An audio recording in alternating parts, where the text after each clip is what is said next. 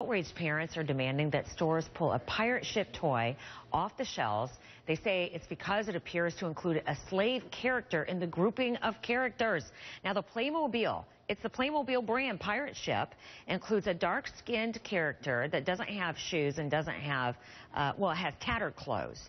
The diagram in the instructions shows the children how to put a shackle on the neck. You cannot have this specific accessory and call it anything else. You can Google it, look it up, try to say what it is. It's a slave collar.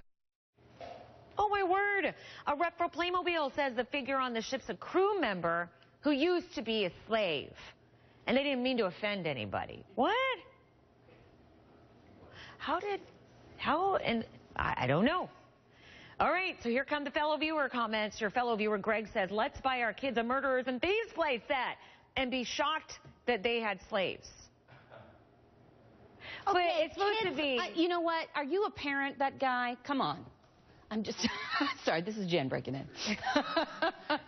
Jen, that was Jen in the no filter, but still. Raphael on Facebook says, I guess this particular parent think that pirates are friendly, happy, and jolly folk that spent their days drinking rum and singing show tunes. But it's a toy. It's not supposed to be real. I'm just going to do it again. That is what children think. And of course that is what children think. They've also seen the Pirates of the Caribbean. We all know this is a fantasy. I say to my kid all the time, are there real pirates? Yes. They're not like the pirates that you dream of.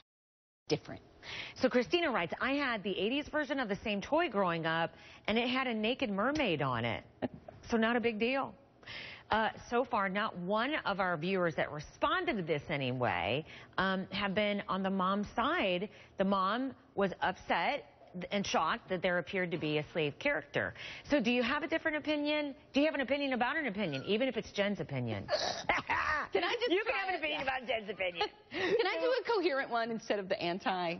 This is a toy that is clearly for like 4- and 5-year-olds, okay? This is not the place to start a discussion about slavery, which would absolutely be perfect and age appropriate for an older child. Oh. Not through this toy.